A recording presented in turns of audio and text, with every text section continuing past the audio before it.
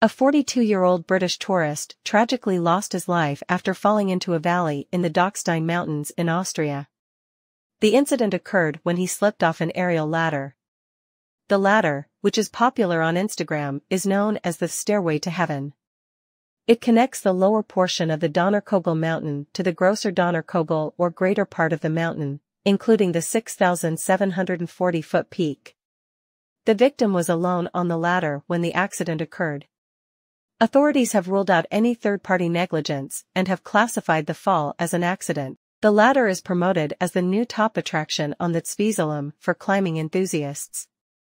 It is part of a via ferrata, or iron path, which climbers can traverse using steel cables, rungs, pegs, and ladders while being attached to a harness for safety. Please note that the incident is a tragic event, and it is important to exercise caution and prioritize safety when engaging in adventurous activities. Thanks for watching.